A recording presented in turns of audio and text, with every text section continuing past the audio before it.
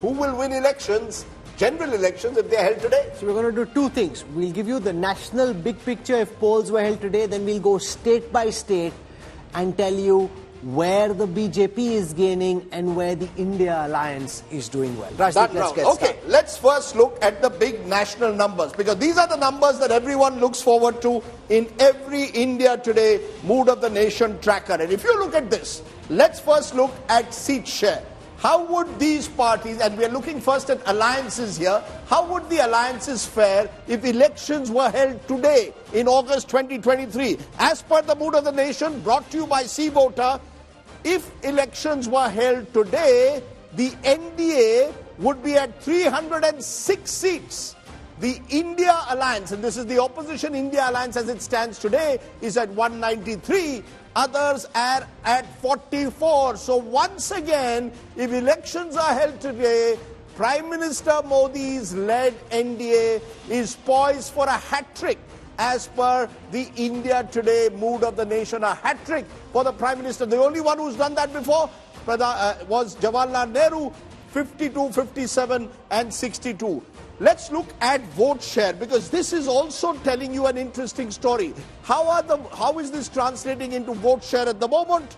As per the Mood of the Nation poll, in August 2023, the NDA would be at 43%, India at 41%, just 2% within the margin of error, others 16%. Clearly, therefore, in terms of vote share, the gap has narrowed, but the NDA still seems to have the capacity to translate that 43% into a comfortable victory at the moment. Yashwant, you want to explain that? The vote share of the two sides has closed in, but in terms of seats, there's a substantial over 100 seats gap.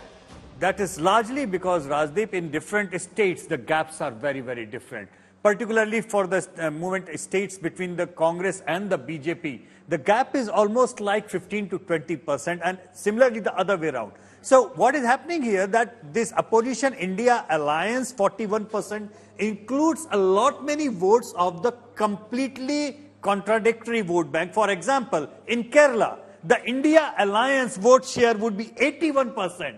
Counted as one, while we know for sure it is a battle of left front versus the Congress. Similarly, in West Bengal, all the left votes are counted into the India alliance. Obviously, they are not fighting with BJP, they are fighting with Mamata Banerjee. So, on the whole of it, on the face of it, it looks like, yes, it is very, very close. But when you take this contradictory vote share separate, then you will figure out it is not a 1 or 2% gap, but actually about 5% gap on the all India scale, and in different states, it is going to be a different kind of sweeps in altogether vote share. We've looked at the NDA numbers. Let's spend a moment on the BJP's numbers. We'll start with seat share.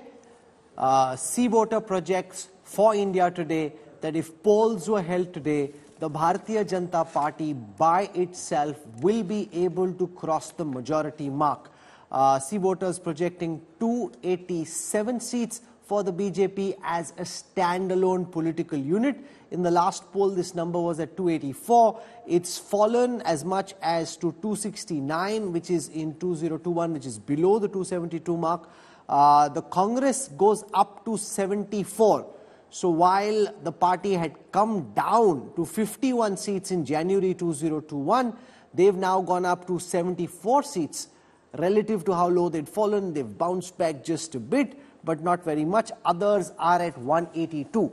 More importantly, because that is really where you pick up the trend, let's take a look at vote share.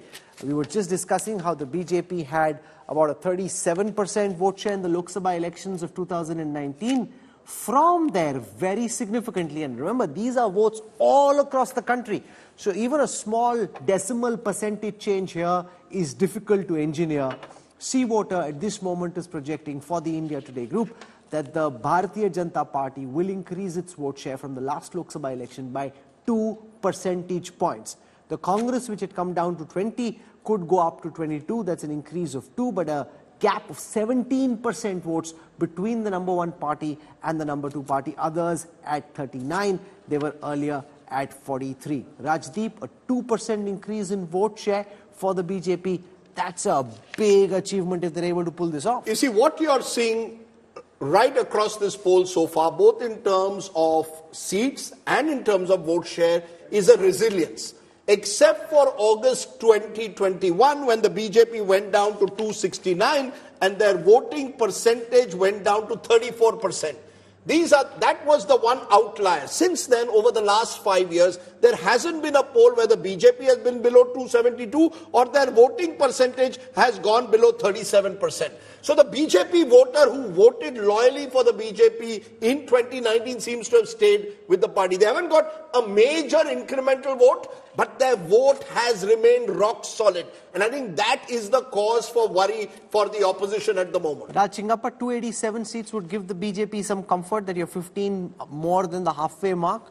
They'd aim for 300 plus, but 287 at this time shows that they're in pole position to form the next government. Yes, commendable in many senses, given the fact that you would expect anti-incumbency to kick in by now, in the 9th year or the 10th year that they are in, and the fact that they continue to head towards a majority. I think that's, you were talking about a glass half full and glass half empty. That's a glass half full that you've got there.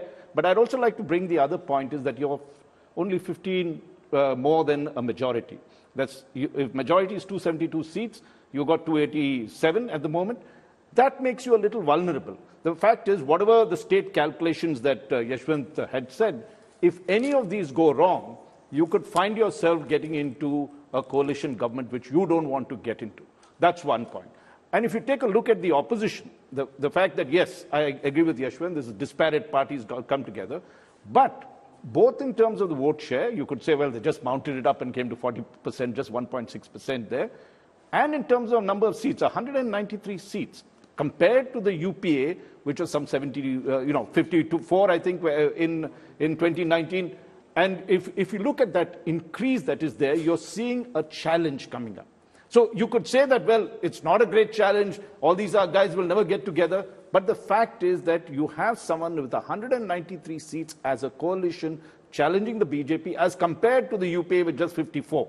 So you could say that on one front, the Modi government is, really in pole position and going to win a historic victory, a hat-trick of victories that is there. But on the other front, given that there are issues of the economic issues that we discussed in the previous segments, they have still a lot to be worried about. Ashok Malik, should the BJP look at these numbers with a sense of confidence, a belief that, you've come from 356 down to 352 down to 303 in total numbers. You've come down from 303 in 2019 to 287 as per this poll. Congress going up by 2022. Rahul Verma, do you believe that there is any reason for the BJP at all to be worried? Should they give a sense of complete confidence, in your view, to the BJP that, aayega to Modi hi, 2024 is a done deal? So the kind of electioneering we have seen from BJP, Prime Minister Modi and Amit Shah, I don't think they take any election for granted. So yes, these numbers may give them a sense of relief, but they are going to fight 2024 as to even improve their 2019 performance. I'm not saying that it's easy for them to do, and they are definitely not going to sit back and say, oh, now we are in 280 range and we are comfortably winning this election. So, polls project one thing, but as Raj was also pointing out, that like as BJP also knows that there is an opposition alliance building up, and it can basically take things away from them. They don't want to lose too many seats or too many states, because then it will become difficult to govern. Even if they are close to majority, cross to 50, BJP would actually like to touch their 2019 performance or improve it. I don't think they are going to sit back and relax. Let's take a look at the people's perception about the performance of Prime Minister Modi. This is not about his government, this is about the individual. How do people assess the performance of Prime Minister Modi? 63% of the respondents in the survey say they are impressed with the performance of Prime Minister Modi. 22% say his performance has been poor. If you see, the last number was 72, before that was 66, 63. Poor was 21, 26, 16, 22. So it's roughly been in the same direction. Now, one way of looking at it is that it's come down from 72 to 63. The other way of looking at it is Here's a man who's been in power for 10 years. At the end of 10 years of Manmohan Singh being in power, people wanted him out. Even Congress voters, many of them switched because they didn't want that kind of a government to come back to power. 63% popularity speaking, after Rahul, 10 years of power. I mean, we are working on our US tracker right now. And, even within the first term itself, what are the approval ratings of Mr. Biden? Or for that matter, any democratic leader elected anywhere, by the time the second term approaches, even Mr. Obama's ratings were really down by the end of the second term. So these are remarkable numbers. It's almost like a Teflon Prime Minister. Nothing that is wrong, that is happening, is kind of affecting his numbers. There is a sense of trustworthiness. There is a sense of, I don't know how to say it in terms of how voters look at it. Probably they are looking at his efforts or whatsoever the way they look at it. But his numbers are not coming down. That they remain static.